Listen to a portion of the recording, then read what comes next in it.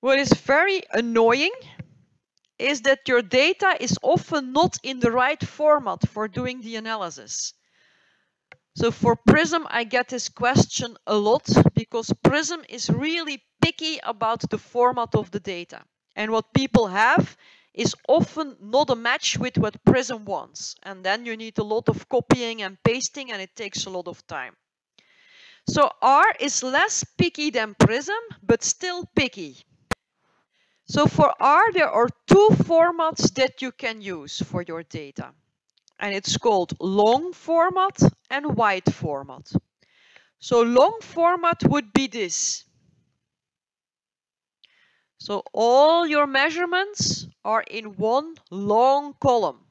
And you have a separate column that defines which group every measurement comes from. So everything is in one long column. So that's long format. This is what you often have.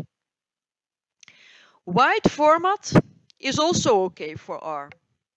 That's this one, where you have every group makes up a separate column.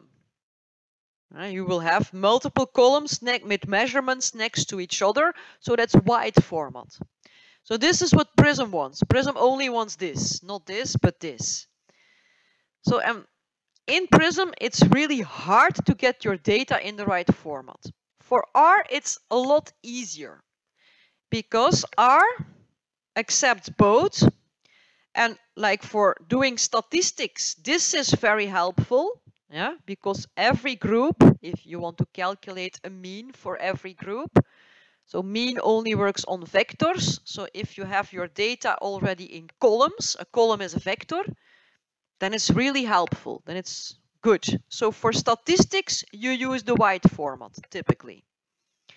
For plotting, for making a graph, you need the long format because the library that the package that you're going to use for plotting, ggplot2, likes this format. So for graphs, you need this. For statistics, you need this. So in R, you often have to go from one format to the other. That would, of course, take a lot of time if you had to do this yourself. So this is why there is a package called Reshape2. And that allows you to get very easy from one format to the other. So there are two functions in Reshape2, melt and decast. Melt goes from wide to long. So from this format, and it will transform something that is in this format into a data frame in this format. And decast will do the other way around. It will start from a data frame in long format and transform it into a data frame in wide format. So how do they work? Melt is really easy. You just give him the data frame and he will do the transformation. That's it.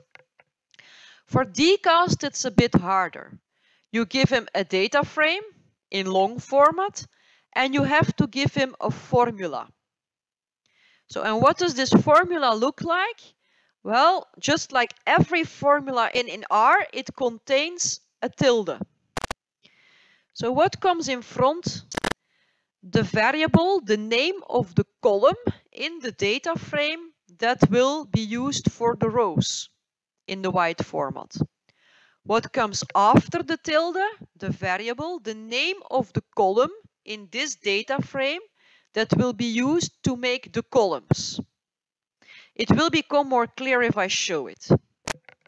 So this is again an external package, so you have to install it, and before you can use it, you have to load it. So this is why we do here library reshape2. It loads the reshape package.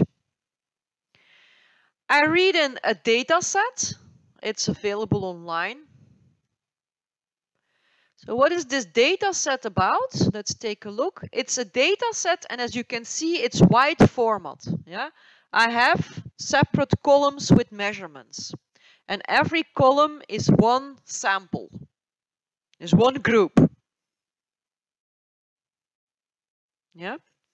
So this is clearly wide format. So if I want to transform this into long format, I'm going to need the melt function. So when I do melt on this data set, I'm creating a new data set, heat long. And when I take a look here, you see now all the measurements are in one long column. And he just added here 2 columns.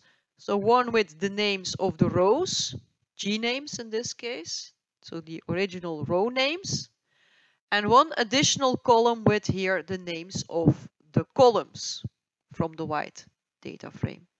So sample names in this case. So now you have long format, really easy.